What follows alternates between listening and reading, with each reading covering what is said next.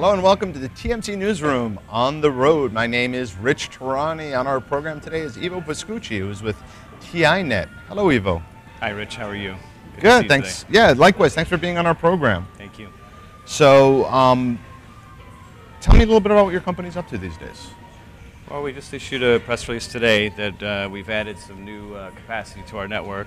It's the Transit Europe-Asia cable, which is a lower latency route between Europe and Asia. So we've connected Hong Kong to Stockholm, which will be bringing to our customers, our IP and Ethernet customers, a lower latency option for their traffic, which these days is becoming more and more important to many networks and their applications. So for us, this is another big step for us towards building and expanding our network and diversity into our backbone. And a while back, you announced a new facility in the U.S., right, in New Jersey. Yep, yes, we did. We're in Equinix in 275 Harts Way, so we're expanding our New York Metro network. Today we have 5 points of presence in New York and New Jersey. We also added Boston to our network about 2 months ago, so we're continuing also to develop and penetrate and build capillarity into our North American infrastructure.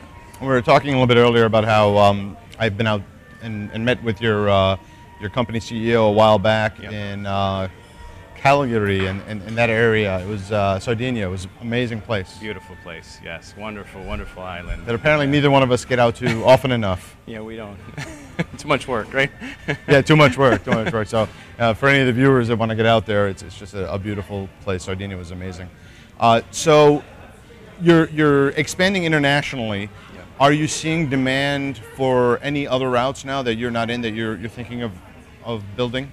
Well, where we're seeing a lot of customer requests is to Brazil. Actually, Brazil is a market where we're seeing a lot of demand build up, and it's, I guess, the business and the economy in Brazil has really flourished. Is that lately. Olympics and World Cup related? Olympics and World Cup are coming as well, which are big news for. Prepare for 3D, I would imagine 3D Absolutely. Channels and all that. Yeah, so there's a lot of network build out going on in Brazil for this for these big events that are coming up in 2014 and I think 2016. And and so we're seeing that, as well as the economy there is doing really well, and there's a large middle class growth in Brazil, which for Tinet in our model, we like to follow where the broadband penetration is increasing. So if you look at all the markets that we're in today, I mean, we're in the primary markets where broadband penetration is very high, and we'll continue to follow with our network the markets where broadband penetration is increasing.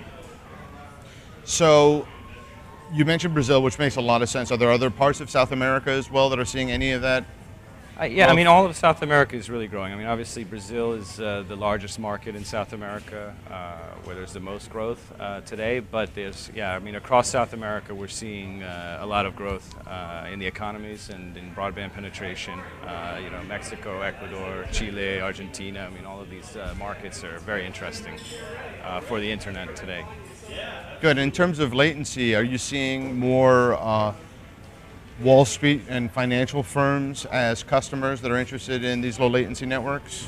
Yeah, I mean, our focus is on the carrier side, so we don't really see directly these opportunities, but we do see from our carrier customers requests for, a lot of times they're asking us, what is the latency from point A to point B, and we need to provide that information for our customers. So we are seeing a shift in let's say, higher visibility, or where the customers are requesting this and need to know the latency before they can turn around and sell the services. But it's not something that we can necessarily, keep building our network after the lowest latency route, because what we're seeing is every day a new low latency route is coming out. So it's really hard to keep up. Tremendous opportunity, but also highly competitive. And a challenge, yeah, at the same time. Okay. So what's next for the company? Well, for Tinet, I mean, what we've been focusing on lately was our Ethernet point-to-point service, and that's an area of growth where we're building global WANs, layer 2 global WANs for networks that have presence in many countries and need to connect by Ethernet. 5, 6, 7 different countries globally, and Tinet being present in 24 countries today, we are able to support those kind of opportunities and services for our customers. So that's an area where we're seeing growth and demand and a lot more requests, on the sales side for Tinet. Awesome. Well, thank you for good. being on the program. Thank you. Thanks Appreciate for your that. time, Rich. Yeah. Nice to see you. Take care.